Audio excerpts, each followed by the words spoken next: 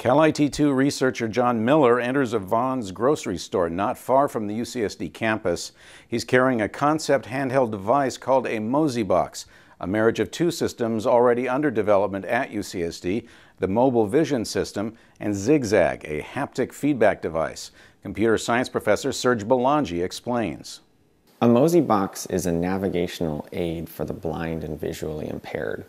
It's designed to augment but not replace existing systems for navigation for blind people, such as a cane or a guide dog. The Mozi Box contains a digital video camera, two tactile tabs that provide feedback directions to the user's fingertips, left, right, and up, down, an embedded computer vision processing module, and an audio output jack to let the user hear what the camera sees.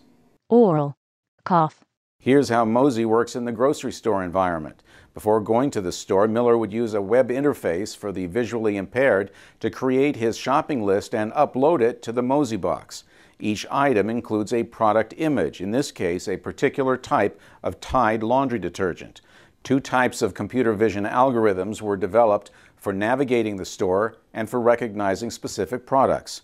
Inside the store, Miller points the box's camera lens and scans the hanging aisle signs. The sign recognition software first detects the words on the sign. Then it feeds those words to an optical character recognition engine. And finally, it reads those words aloud through a text-to-speech interface. Pain. Digestive. Feminine. Walking down the front of the aisles, Miller finds the one with laundry detergent. He enters the aisle and switches the Mozi Box into product recognition mode. He sweeps the Mozi Box along the shelves until the Tide detergent section comes into the camera's field of view. Tide laundry detergent.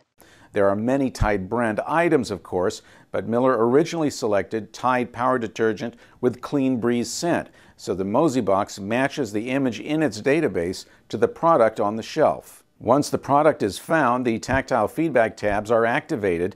They provide directional feedback to Miller's fingertips, guiding him to the Tide brand of detergent on his shopping list. Future iterations will allow the user to scan the barcode on the Tide box using the Mozi Box to verify the product ID, and even to scan money handed to the cashier to make sure, for instance, that it is a $5 and not a $50 bill.